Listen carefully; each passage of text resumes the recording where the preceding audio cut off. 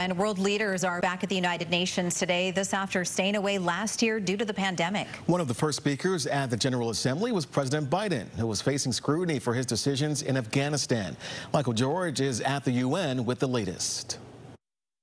Joseph R. Biden Jr. Standing before world leaders for the first time since U.S. troops left Afghanistan, President Biden defended his decision to end the war. For the first time in 20 years, the United States not at war. We've turned the page.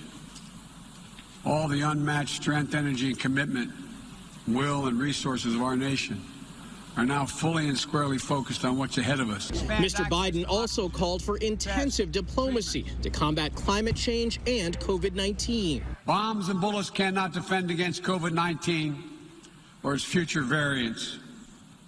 To fight this pandemic, we need a collective act of science and political will. President Biden was only here at the UN for about an hour, the White House says, due to COVID concerns. Tomorrow, he'll convene a virtual COVID-19 summit.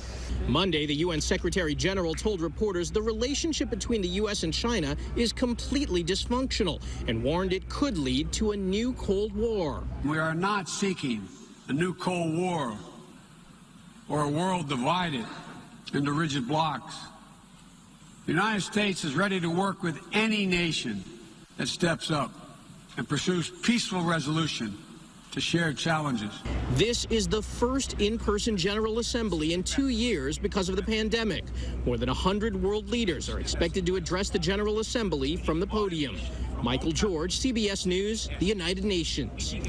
President Biden meets with the prime ministers from Australia and the UK this afternoon.